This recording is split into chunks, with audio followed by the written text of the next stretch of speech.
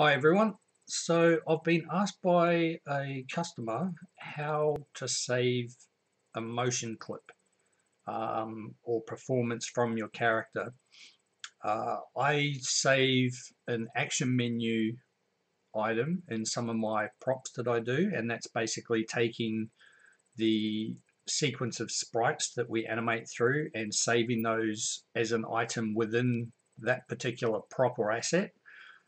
This here is taking the motion and animation from a character or a prop or whatever it is and saving that out to be applied to different characters or different items.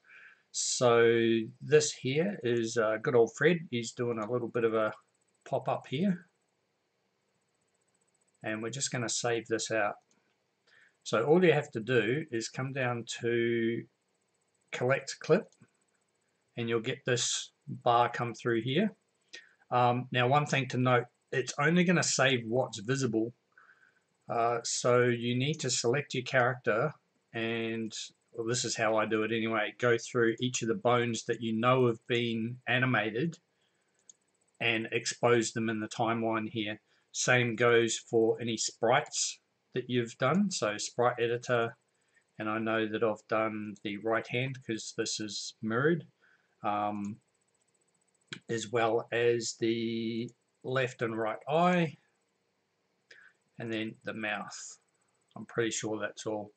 So once all of those keys are exposed and we've got collect clip turn on, all we have to do is click and drag within that same space to select a certain range that we want, and this is including a bit of a still few frames at the end there.